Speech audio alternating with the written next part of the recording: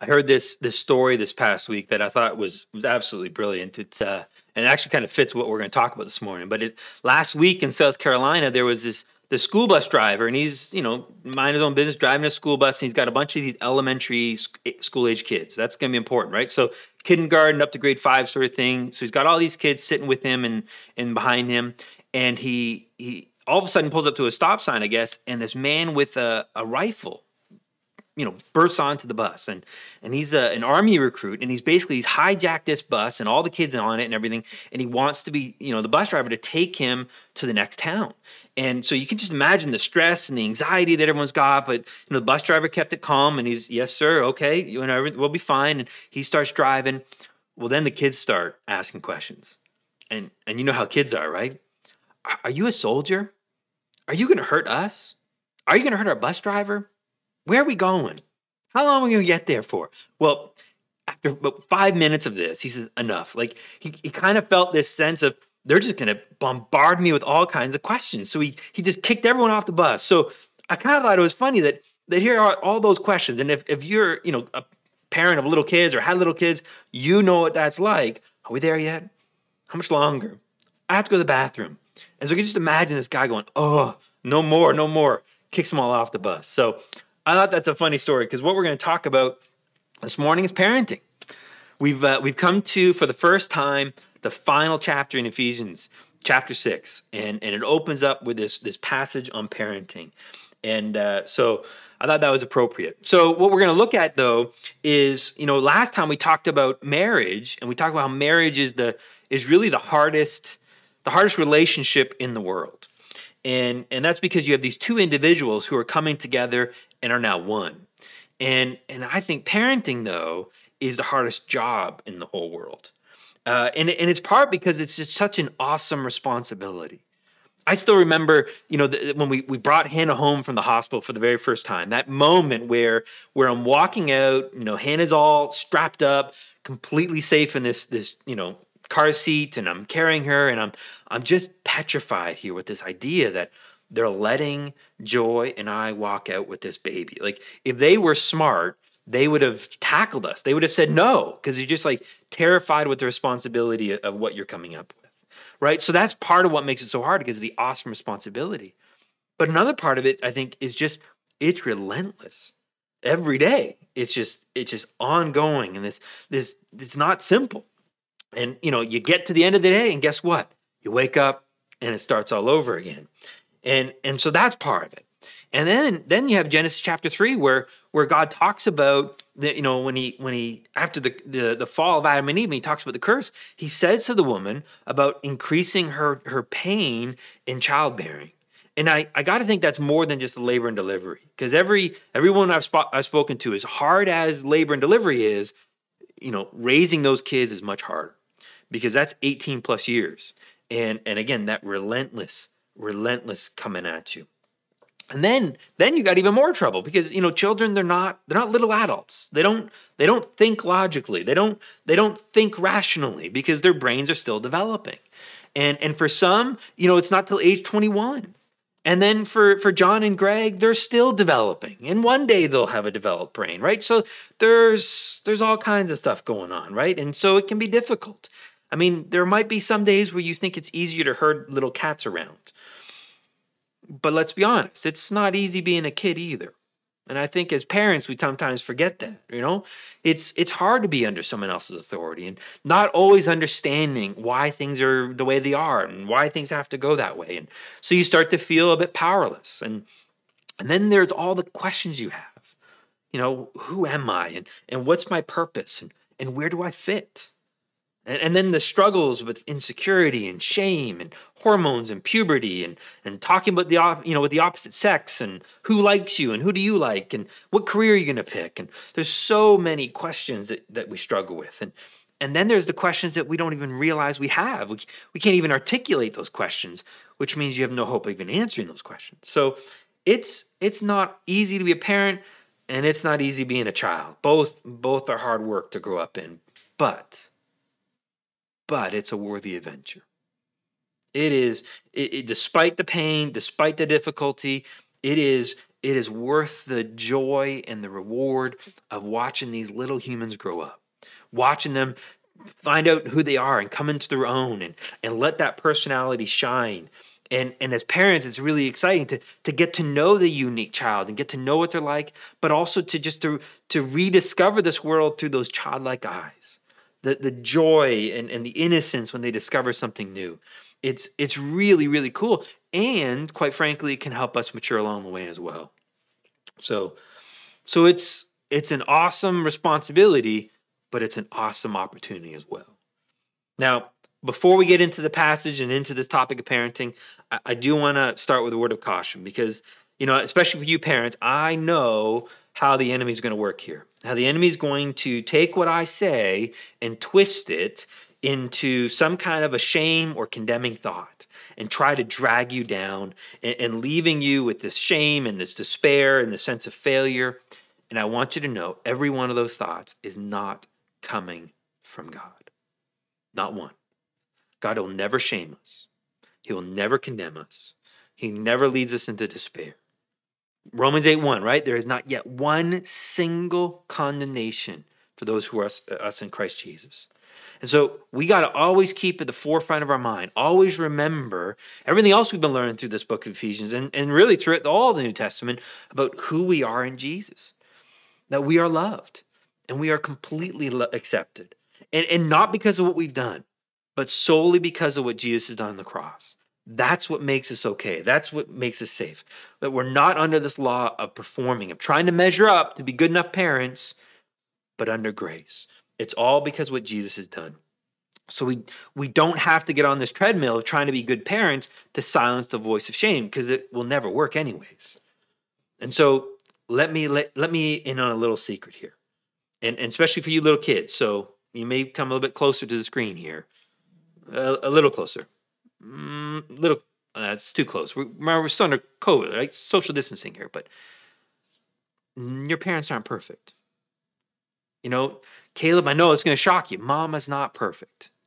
Daddy, even daddy's not perfect, right? And so we're all failing, and we all will fail more, and we've all failed lots of times as parents. That's true of every one of us. No one lives this thing out perfectly. Instead, what we want to do in looking at this topic is we want to discover, what does it mean as these new creations in Christ? What do we now as parents get to offer our kids? And as kids, what do we get to offer our parents? So that we can share this life, we can share this love of God that He's lavished upon us. And for those of you who are, kids are all grown up and maybe have their own kids, at this point, the Summers and the Beavers and so forth. Now, listen, you guys, it's not too late. You still get to love on your kids and you still get to be there for them now as their parents themselves, but you also got these little beautiful grandchildren as well. And if you're thinking, but my kids are off the rails or my grandkids are off the rails, just remember this as well.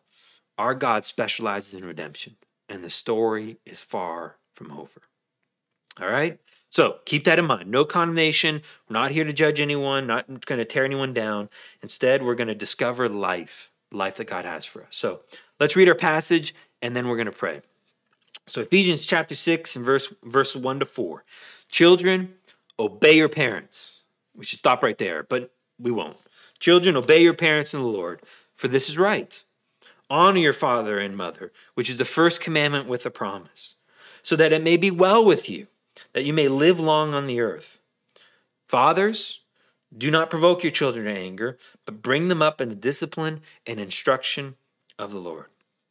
All right, let's pray. Father, we thank you for your wisdom that you're going to, hopefully share with us this morning as we discover what it means to have parents and how we interact with them, but also as parents and how we can love our kids and raise them up in a way that you've designed things. And again, we recognize we have an enemy who's going to try to shame us. We know that. He's going to try to twist and distort your words, your good news, as a way to try to make us feel less than and inferior and inadequate. And so would you in that moment, Father, would you, in a very special, very real way, put your armor on our shoulders, around us, and just remind us that we're loved and it's okay and that you're working. You're working in us and you're working in our children. And so therefore, we have hope. So we're looking forward to what you want to share with us today. In your name we pray. Amen. All right, we're gonna start with the children first. We're gonna start with what Paul's saying to them, and we'll make it brief because chances are most of the kids are either falling asleep at this point or already kind of run out of the room. But again, we said earlier, parents are not perfect. They're going to make mistakes. They've made lots of mistakes. They're not perfect, but generally they do love you, and they are looking to help you. They are generally trying to do what's in your best interest. And I know it doesn't always feel that way, right? It feels that sometimes they're just out there to punish and make you suffer. But I guarantee I don't know the single parent that didn't think, hey, let's have kids because that way I have someone to torture and abuse. They didn't start out that way, right? And that doesn't mean that you haven't been hurt by them. It doesn't mean that you haven't been abused by them. And just because they're not perfect, it doesn't make that abuse okay. Far from it. What you've gone through and what you've experienced isn't okay. It's not right. Despite the fact that they've done their best, you've still been hurt. And chances are it's because out of their own hurt, they've hurt you. And again, that doesn't make it right, but it helps us hopefully to have some compassion towards these imperfect people who aren't living it out perfectly. But keep in mind, though, right, that they do have some wisdom.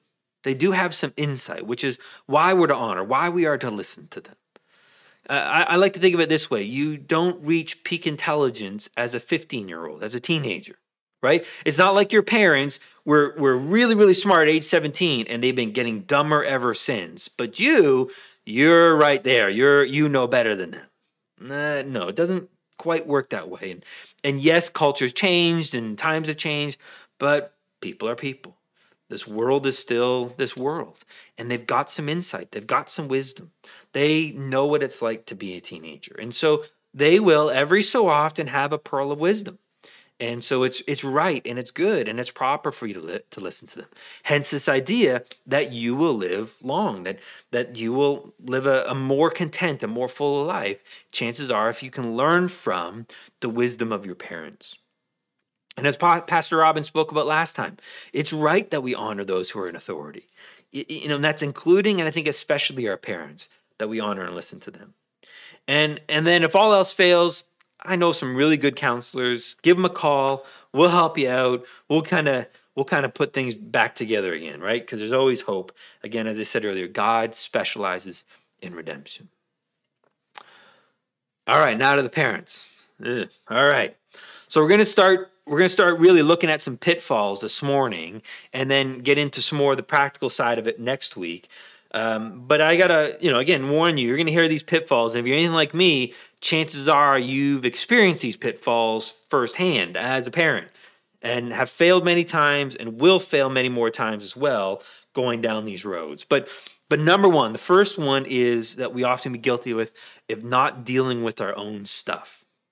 Right? What I mean by it is ignoring the baggage, the shame, the hurt that we've been carrying with us ever since we've grown up. And because we don't deal with it, what ends up happening is we kind of pass it off and hand it to our kids. And so our children now, they kind of become recipients of our hurt. As that famous book title, Hurt People, Hurt People. And so we as parents, again, we're not completed, finished works of where God's got nothing left to do in us. But if we don't deal with our hurts and our baggage, we will pass it on. I have this quote from the book called The Cure in Parents. And it's written by John Lynch and Bill Thrall and others. And it's a really, really great book. And I highly recommend it if you haven't read it already. But he has this great quote on that topic. And so he says, they say this, when your children are young, being the parent carries enough control to handle them. But if you don't grow up as they grow older, your immaturity will stunt their maturity at the level of your own. And no measure of control can handle that. Parenting exposes unresolved issues we might otherwise ignore to be perpetually unaware of. Like it or not, those we love tend to most reveal our unresolved issues in us. An unresolved issue is a significantly recurring problem that increasingly affects our lives because it never gets better. So, for example, that could be things like anger and despair or looking to escape and so forth, right? All of that comes out in this stress, in this pressure cooker that's called parenting. And it's going to come out. And so it's just constantly coming up. They go on, the quote reads, "These issues embarrass us. It's so easy to cover them over and hope they go away, but they don't. And instead, they're buried alive, erupting when we are overstressed, challenged, inflamed, wronged, or insecure." So, for example, things like COVID or the lockdowns, the stress at work or the stress having the kids at home while they're doing online learning, or you're trying to do Zoom meetings and so forth. All that added stress just inflames it, brings it to the surface. But it doesn't have to be big things. It could just be little things. I remember when Hannah was very little, she was very outgoing. She was that social butterfly, and it exposed all my personal insecurities, my personal shame. Being an introvert, I wanted to hide. And here was Hannah running around and "Hi, how are you? What's your name? What do you do?" And it was terrifying as an introvert for me because it felt like I was being thrown out there. And I remember having to fight that urge to not stifle her outgoingness and thereby stifling her just because I was feeling inadequate or uncomfortable or insecure and like that. So those are things that are bringing to the surface. They go on to write, "If anything is to change, we must admit that some things have happened in our lives that, well, just shouldn't have happened. And if we've been harmed by what happened, for many, it's too costly to admit this. So we learn to limp around our wounds. Gradually, we learn to cover up or clean up the symptoms so our issues won't embarrass us. Or we try to ignore it, hoping it will just go away over time. It doesn't. Many of us can go a lifetime almost oblivious to this baggage we carry. Sadly, we may be the only ones oblivious to this. Most others can see it, though they may not be sure what they're seeing. Here's the deal. You know you're carrying around an unresolved issue when you are told by more than one key person in your life that you are overreacting to a situation. This overreacting is a result of wounding. You can usually trace that wounding back to three things: your own sin, someone else's sin against you, or someone important to you consistently choosing not to love you. So now here, how's it plays out on our kids. Unless our wounding is identified and addressed so that it can be redeemed and healed, we will remain with an unresolved issue, stunted in our immaturity. And our children will be stunted in their immaturity by ours, with the ongoing result of our children not trusting us. Trust is developed as kids begin to believe that we have maturity not to make something about us when we needed to make it about them. And their trusting us is dependent on our trusting God with who He says we are and allowing Him to redeem and heal us from our wounding and unresolved issues. Now notice, trust is not formed when we get it all together, right? It's not when you figure it out and you start acting perfectly that now you've earned their trust. But rather when you just begin to admit that you have struggles and you apologize to your kids for overreacting, for yelling at them, or for applying too harsh of a consequence. And what you're doing now is you're starting to show to them how you're turning to Jesus, how you're trusting in Jesus for help. So here's a really important thing. Don't hide your struggles from your kids. Let them see you're working things out. Now, keep in mind that a 5-year-old doesn't need to see everything, right? At a little age, young age, they need to know that everything's safe. They need to know that they're secure. That mom and dad, they've got a little bit of knowledge that they know how to operate this motor vehicle called life, sort of thing. So they're not petrified, staying up all night, anxious, right? No little child should worry about money, for example. But as they get older and as they begin to mature, start to peel back some of the curtain. Let them see some of those struggles. Let them see what you're going through, right? That's healthy. That's good, right? Let them see that you don't have it all together, that you're not perfect. Because otherwise what happens is they grow up thinking that you are perfect and wondering why they are not. Well, they just can't seem to measure up to mom or to dad. Mom and dad had it all together. What's wrong with me? Mom and dad had a perfect marriage, and they never argued, what's wrong with our marriage? So what ends up happening is they fall into that trap of trying to measure up to perfection. Now, a lot of parents, they struggle with the belief, well, if I tell my kids about my struggles, either my current struggles or my past when I was their age and all the stupid things I did, then they'll lose respect for me. And to be honest, that's not true. If anything, I think they will respect you more for being honest with them. Besides, how do they learn from your mistakes if they never know about them? So one of the things that Joy and I have done is we've told our kids they can ask us anything and we will answer. Again, at age appropriate, answers, so to speak, but we'll tell them all about our stupid things. What about this mistake? Did you make that mistake? What about this? What about that? And we will be honest with them. We'll be forthright with them. Does it cause us to shudder inside? Oh yeah, you bet. But they have that permission because we want them to learn from our mistakes. But we also want them to know that we screwed up, but God forgave us. And God will be there for them when they screw up. Not if, but when.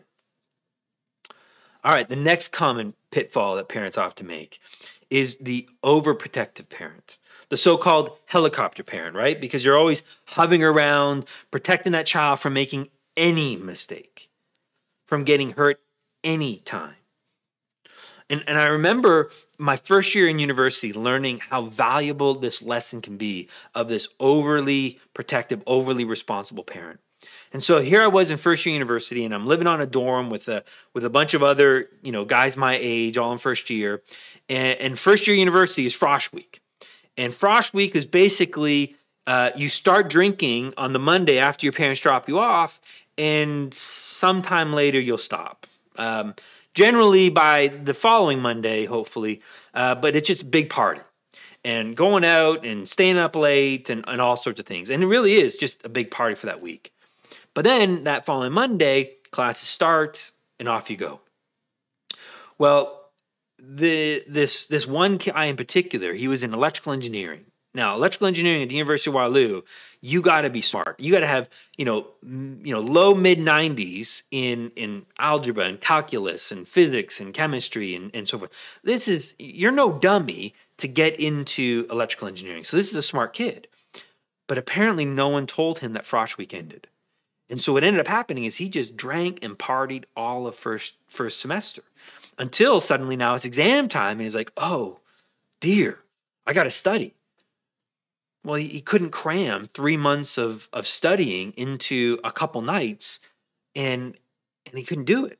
And so he completely failed out. And back then, if you failed, it wasn't like, okay, go back to the start, try again. No. They're like, you're done. You're out. Leave the program. Leave the university. And I remember thinking that here was a kid who never learned to be responsible for himself. He probably at home his mom was always there. Billy, have you done your homework? Billy, you can't go out. Make sure you're home at this time. Billy, did you study for this test? Did you do this? Did you do this project? What about this? And so mom and dad were probably always there to make sure that he did what he was supposed to do. So now when he had that freedom, he couldn't handle it. He didn't know what to do with himself. And so because he couldn't handle that responsibility, when he had no one there to tell him what to do, he completely lost it. And so it's important to understand that failure or even getting hurt isn't necessarily a bad thing. Now, please understand, don't go so far with this. Oh, you're saying we should let our kids play on the 401? Of course not, right? Obviously, you've got, you make sure you protect them so they don't get hurt. But great lessons can be learned for kids when they fail at a young age. Because think about it. The lessons or the outcomes are often far less costly. Think about it this way. When you're 18 and you fail, it can end up in a police record that you have for the rest of your life. It can end up in a pregnancy that you weren't expecting. It could end up in a relationship that you don't want. And so the mistakes that an 18, 19, 20-year-old can make have bigger consequences. Whereas if they can make similar mistakes in terms of finding those boundaries that they shouldn't cross when they're 8, 9, 10, the consequences generally are less. and easier to recover from. And so we wanted our kids to fail at a young age. Because think about it, how do you learn resilience without failure? How do you stretch yourself if you don't go and push yourself past those limits? How do you learn to overcome rejection without experiencing it? And so you see, if we attempt to shield our kids from anything bad, anything hard, anything difficult, we're actually setting them up for failure. And I think we've seen that now, right? We have this generation of kids who are celebrated for everything, that they were given a gold medal just for showing up. And so now they're reaching adulthood and they can't handle life. They can't handle rejection. They can't handle a different opinion than their own. They need these safe spaces, right? They can't handle failure because they never learned to experience those things growing up. See, one of the things that Joy and I were trying to do, we're not trying to raise children. You see, in my opinion, there are too many 28-year-old children out there. We don't need those kinds of children. We need adults. And so that's what we're trying to do. We're trying to raise adults, 5 adults who are resilient, who are able to trust God and able to handle adversity and able to handle failure and keep coming back. And so what that means is Joy and I, we don't handle all their problems, especially when the problems are with their siblings or with their friends. We will send them back out. That sounds like a problem that you need to sort out with your sister or your brother. That doesn't mean we kind of leave them always off to their own, but we're not going to be those heavy guns that come in and try to solve all the issues. So my hope is really that basically by the time that last year that they're living under our roof, that they will be operating with full autonomy. That we don't have a curfew, we're not making sure they've done their homework and so forth, that they're responsible. Because now they can make those mistakes under my roof, and I'm there to still help them if they're in those moments, but they're practicing that responsibility. They're practicing being an adult. All right, the next pitfall I see happening is the other extreme of that, which is the disengaged parents, right? The overly permissive. You see, the reality is, as people, we don't tend to navigate directly to balance. We tend to go from one extreme to the other extreme. And so either we are that helicopter parent, or often we become that overly permissive parent, where basically all things go. Never say no to the child, and basically we become an uninvolved parent. And we're failing them as a parent. A famous proverb, Proverbs 23:24 says this: "He who withholds his rod hates his son, but he who loves him disciplines him diligently." Now, I don't believe this passage is primarily talking about how you discipline your child. That you got to get, the board of education on the seat of learning and so forth. That's not what it's talking about primarily. It's just talking about the importance of discipline at all. And that if you're trying to be that cool parent, trying to get your child to like you, first and foremost, you will fail them, right? That instead, that we are taught that we are to discipline them because we love them, because we care about them. We're going to say no. As little kids, we say no to them wanting to stay up all night. We say no to them wanting to have ice cream all the time and never have vegetables and so forth. We say that because we know what's healthy and right for them. But when they get a bit older, some of those things begin to change. And again, we're saying no. We're disciplining them because that's how they learn. That's how they learn consequences to their choices. And I know that in talking with some adults now who grew up in that overly permissive environment, they kind of wish their parents said something. That when they stumbled home at 3 o'clock in the morning drunk, they wish their parents said something because it would have shown that they cared. But in trying to be that cool parent, they didn't help anybody. And so it's important that we discipline our children. But again, we do so in a way that isn't abusive, that doesn't break their spirits. All right, the next pitfall is not working together as parents. Now, number one, children, they employ a divide and conquer strategy. That they'll often play mom and dad against each other. And this is especially true when mom and dad are separated now, no longer living together under the same roof. And it becomes really important now to get on the same page. And please understand, I know that mom and dad, you separated and you got a divorce because you couldn't get along anymore. But when it comes to those children, you got to put everything else aside. Surrender your ego, surrender the hurts and so forth, and get on page together, meaning work together. Don't just keep relitigating all your hurts and pains with your spouse, with one another, and therefore hurting your kids. But here's, I think, the bigger danger. And whether you're separated or whether you're together, here's what I see a lot of parents doing is they're overcompensating for one another. So what happens now is you got one parent who becomes a bit more strict. Man, they want, things to be run a certain way, on time, clean house, follow the rules, very respectful to your parents. And so maybe they become a little bit more on the strict, a little bit more on the abrupt side of things. And so now the other parent starts to try to compensate. And so they try to become a little bit more permissive, a little bit more comforting and soft, let things go a little bit, hoping to kind of balance things out and be, in the middle that way. Except what happens to that strict parent? They become a little bit more stricter. And then that parent overcompensates and becomes a little bit more permissive and a little bit more stricter and a little bit more permissive. And now what ends up happening is you have two parents that rather than averaging out in the middle, those children are growing up with Jekyll and Hyde. They're growing up with these parents that are overly strict and overly permissive, and they're bouncing all over the place here, and it's not helping anyone. And again, they're thinking that I'm only doing that because the other person's doing it. And the reality is, if you, maybe you're that overly strict, if you come more towards the middle, that allows the other one to meet you there. So if you find yourself being the more strict parent, then loosen up a little bit. And that allows the permissive parent to be, a bit more, strict. Or vice versa.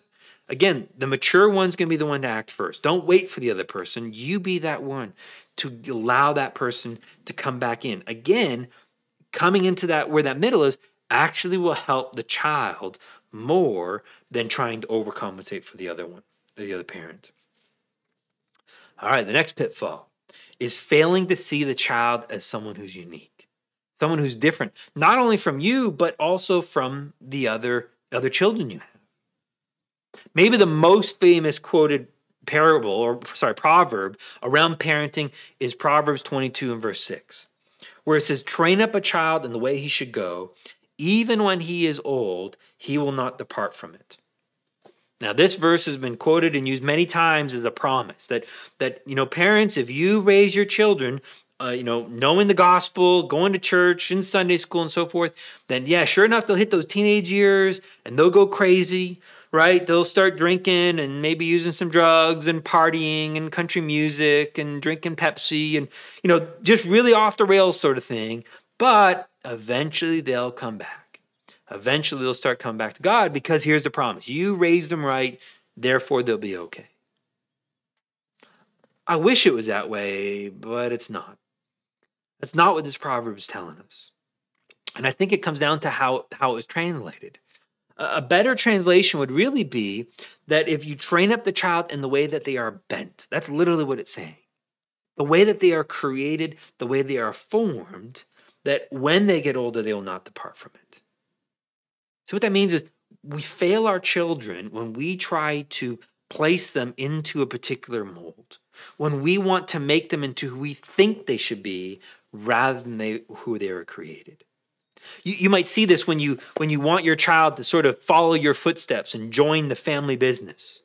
Maybe it's as a lawyer, as a doctor, as a police officer, or maybe you own the business. For example, John and Danielle might be looking at their kids saying, one of these kids, they're going to become cidermen. They're going to take over the siding business. And maybe it's not what they want. But what happens is we try to conform them. I got a lot of artistic kids. And the mistake would be to try to make them into engineers. Or, Caleb's, he's very much like an engineer. The mistake would be to try to make him into something he's not. That's not what we're trying to do. We're trying to discover, who are these kids? What are they like? And that's one of the things that we liked about homeschooling. And it's not about whether homeschooling is right or wrong or not, but what we liked about it was the opportunity to really tailor that one-on-one education to fit what they're like. So we had to get to know them, or their likes and dislikes and their natural giftings, and how do we support that now to sort of make them into who they're supposed to be. Are they supposed to be a lawyer? Are they supposed to be an engineer or an artist or whatever? How do we support that? And again, if we as a parent, if we're not comfortable with who we are, and therefore we're not going to be comfortable who they might be, we're gonna just begin to stifle them. And the problem with that is now when they get older, they're not going to be comfortable in their own skin.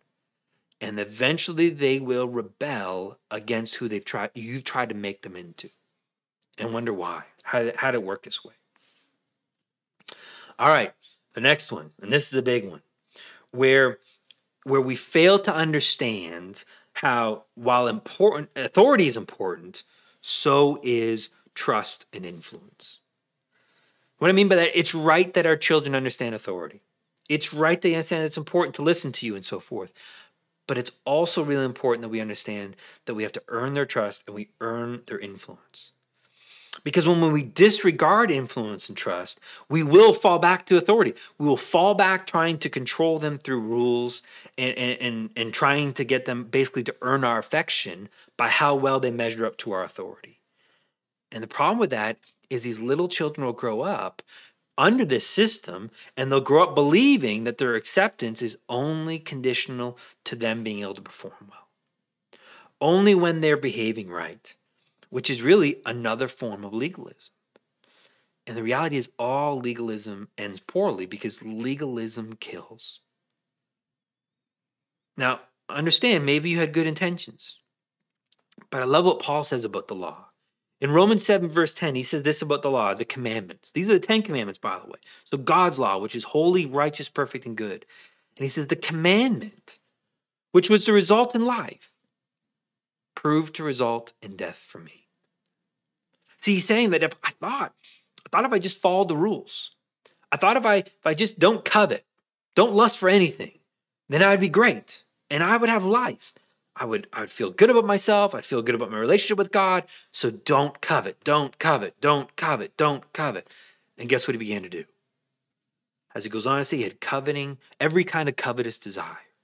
He wanted so-and-so's camels and so-and-so's sandals and so-and-so's tent and so-and-so's wife and so-and-so's dog. I mean, he wanted everything. He had every kind of covetous desire because he says, the law, it doesn't provide life. Instead, sin uses the law to put me to death. And so when we fall back only to our authority and try to control these kids through these rules, we will end up killing them. Either, again, with rebellion, when they've given up on this conditional love, or maybe even worse, they grow up as an adult thinking now they got to earn it. So when they make a mistake, now they think everyone is going to hate them. Their friends are going to leave them. And God's probably not pleased with them. And so how can they ever be okay? And so they're going to struggle mightily. And so instead, as parents, what we're trying to do is we're trying to earn their trust. We're trying to earn the right to influence in them. And when we do that, now we have their confidence, and now they're going to trust our authority. Now they're going to listen to us. And that's what Paul was talking about in verse 4 of Ephesians 6, where he talks about not provoking your children to anger. Again, going back to the Current parents, I loved how they put it. They said this early on. They said, because God's primary goal is earning my trust. And that surprised me. I remember reading that God's primary goal is trying to earn my trust. And I remember reading that thinking, that's not true. He's already proven that he's trustworthy. He went to the cross and he died for me. Clearly he's trustworthy. But the reality is I don't trust him. Not all the time. If I did, I would be living perfectly, but I don't trust him all the time. And so every day he's earning my trust. And so they write, because God's primary goal is earning my trust, so he can love me and increasingly mature me, correct my behavior and free my life, I will attempt to offer the same for my child. Isn't that cool? That I get to offer that gift now to earn their trust so that they'll trust my love. They'll trust my acceptance. They'll trust my authority. They'll trust that I'm trying to do what's in their best interest. They go on to write, God has endlessly done more than enough to have earned my trust, but he knows until I actually practically trust him, very little he desires from me will come to pass. My lack of trust comes from my fear of trust, not his unworthiness to be trusted. So because he loves me so deeply, he continually reveals himself as trustworthy, breaking down my fears and walls of self-preservation. And as I grow to trust the perfectly trustworthy one, I heal. I mature. I become free. I experience the freedom that he's purchased for us already. It's why David called out, "Oh, taste and see that the Lord is good." He is saying, when you're able to see him, God accurately and trust his intentions for you, oh boy, what a marvelous life you will have with him. So this has been God's means of maturity all along. And as I begin to understand it for me, it becomes a means for me to help my children mature. Maturity and lasting behavior change do not happen by coercion or technique in my children or in me. I can have very little meaningful impact upon my children until they begin to trust my influence. I can give them knowledge. I can offer them information. To some extent, especially when they are younger, I may even be able to leverage their behaviors. But little of that brings meaningful, life-transforming influence. Until I believe this, I will be tempted to parent by technique-driven formulas to affect something that looks like change in my children. But we have so much more to offer them. So we earn their trust. We earn their trust by being honest. We earn their trust by admitting when we failed, when we made mistakes. And we earn their trust when we show them that we're trusting Jesus, that we're coming to Jesus, and that we're relying upon him as best we know how. All right, one more mistake, and I think this is our last common pitfall, and it's this idea of rudderless parenting, I call it. And basically what this is, and it's so easy to fall into this trap. I fall in this trap all the time where you're so wrapped up in just putting out the fires of the day, which, by the way, sometimes is needed, right? Just be aware that sometimes a parenting win is all the little humans made it to the end of the day alive, right? I mean, that's sometimes a win. Sometimes they can be really trying and testing, or you've had a really difficult day. And so the fact that they're all alive at the end of the day, good job. Well done. You didn't kill anyone. That's a win some days. But when that becomes every day, when our focus is so short term that we lose sight of the long term and the long term goal, we're like a ship without a rudder. And what I mean by a ship without a rudder, it can't steer. And now it's at the mercy of the waves and the winds and the storms. And it often will now be just, blown ashore in a shipwreck. And so I think this is the case here with parenting, is that we don't have some kind of a plan. Where do we want to take these kids? We're going to end up shipwrecking them somewhere along the way. Now, one of the common mistakes I think parents make along these lines then is thinking, well, we just need to have quality time. We're busy schedules, and we got all kinds of things happening, and that was more so before lockdown, and it'll be curious to see how busy we get again after lockdown. But we try to schedule these quality times with our kids. But we need to understand is you can't schedule or predict quality time. What you need is quantity time. You need enough time hanging out with these kids so that you will eventually stumble into quality time. I've seen this with my kids. I try to take them out and run an errand with them or go on a special date thinking, okay, now's the time. And you get nothing. And then all of a sudden you're just sitting there one day and the child kind of plops himself in front of you and you have one of those meaningful conversations possible. And it's great and it's wonderful. I had that this week with one of my kids and I loved it. And it wasn't planned. It just sort of stumbled into it. And what that means is we have to let go of some of the efficiency that we've been trying to control in our lives. I love how one author put it. He put it this way.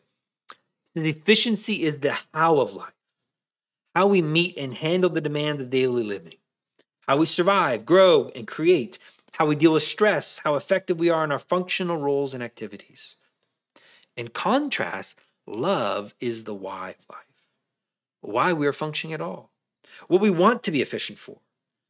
I cannot specifically define love, but I am convinced it is the fundamental energy of the human spirit, the fuel on which we run, the wellspring of our vitality. And grace, which is the flowing creative activity of love itself, is what makes all goodness possible. Love should come first. It should be the beginning of and the reason for everything. Efficiency should be the how love expresses its why. But it gets mixed up so easily. When I was a young parent, I wanted to take good care of my children. Efficiency. Because I cared so much for them. Love. This is the way it should be. But soon I became preoccupied with efficiency. What are my kids eating? Were they getting enough sleep? Would we be on time to the carpool? My concerns about efficiency began to eclipse the love that they were meant to serve. Getting to the carpool on time became more important than attending to a small fear or hurt feeling. Too often the report card, the preeminent symbol of childhood efficiency, was more significant than the hopes and fears of the little one who brought it home. Oh dear. So guilty of that, where I'm so wrapped up in what life is feeling like and what it's looking like, and I don't see how I'm choking the hearts of my children because I got to be on time, or it has got to be a certain way. Again, that doesn't mean that you don't teach them to be on time and you don't clean your house and so forth, but don't make efficiency the preeminent over love, over their hearts. All right, so let's close then with what our goal is as parents. And here's what my goal is as a parent. And I think it really ought to be all of our goal. And it's this, it's teaching and modeling to our children what it means to know and trust Jesus. First as their Savior, and then as their functional source of life each and every day. And so we're modeling it. We're teaching them to come to Jesus and to know what Jesus has done to save them and to make this relationship possible between God and them. And that's a starting point. That's the introduction to our faith, it says in Romans 5. And now we're going to teach them to trust him day in, day out, moment by moment. To trust Jesus is to be their source of life, to be their source of peace, their patience.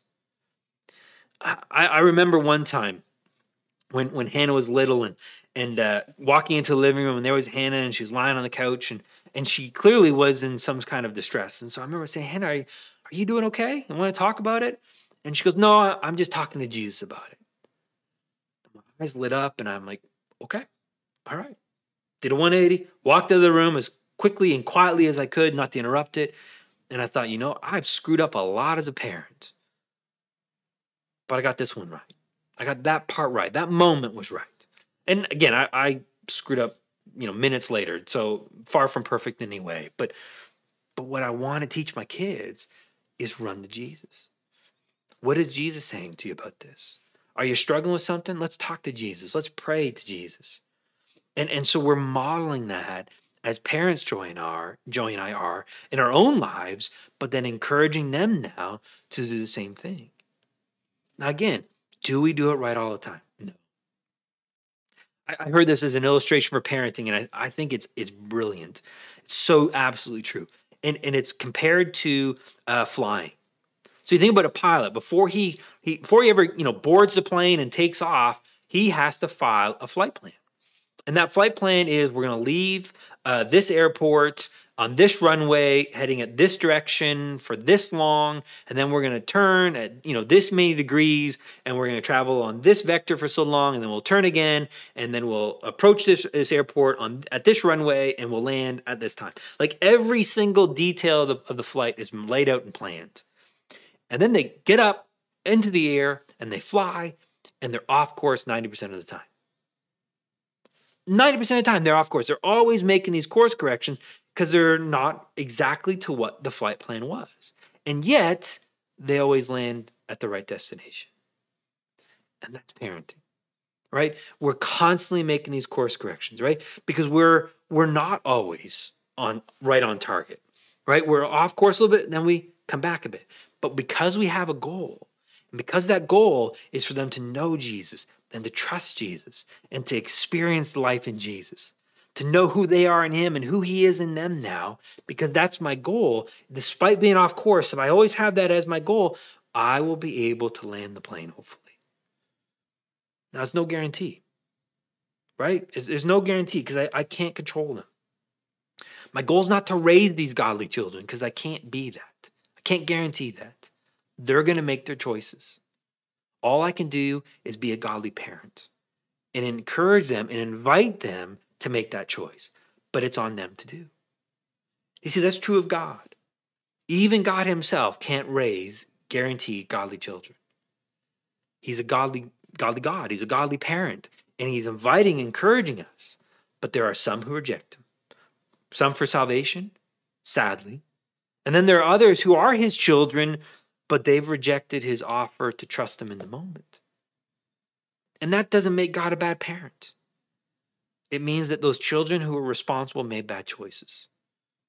But again, as a parent, all I can do is offer to them the opportunity to make that choice. So again, as a parent, don't judge your parenting by the outcome. We judge it by the process. Am I trusting Jesus, modeling to them, and inviting them to trust Jesus? That's all I can control. Now it's between them and God to decide what to do. And if your children don't yet know Jesus, or again, maybe they've gone off the rails and they've walked away from their faith, keep in mind, this story's not over yet. I mean, think about it this way. If I were to tell you about Saul the Pharisee when he was actively persecuting and arresting and torturing and killing Christians, if I were to tell you that just wait, because a year from now, he's going to be the greatest apostle. That his writings, more than any other writings in the history of the world, his writings will transform this world to lead people to trust Jesus. You would think I was crazy. You would think I was off my rocker. And yet it was true. Because God was not done with Saul the Pharisee. And we don't know what God's going to do with your children. We don't know yet. And again, he specializes in redemption. So we can pray for them. We can love them. We can earn their trust. And now, earning their trust, we have that influence. And now we can offer them Jesus as a way. And hopefully, they will accept it. But again, that's between them and Jesus. Let's pray. Heavenly Father, we thank you that we can trust you with our kids. That if you could save people like Saul the Pharisee, you could save people like Alice Cooper, you could save people like Josh Gordon. You can save our children as well. And we pray that you will reach out to them and you will love them and you will make yourself known to them. And hopefully, again, that they will take you up on your offer. But Father, I pray that you will show us as parents how we can model that to them, how we can show them. And that recognizing these pitfalls that we've fallen into, these traps that we've fallen into in our past and will in our future as well. I pray that we will not beat ourselves up, that we will not condemn ourselves, because God, you don't do that. And you know there's no value in doing that. And so instead, Father, I pray that we will trust you as best we know how, knowing that you love us and knowing that you love our kids even more than we do. In your name we pray. Amen.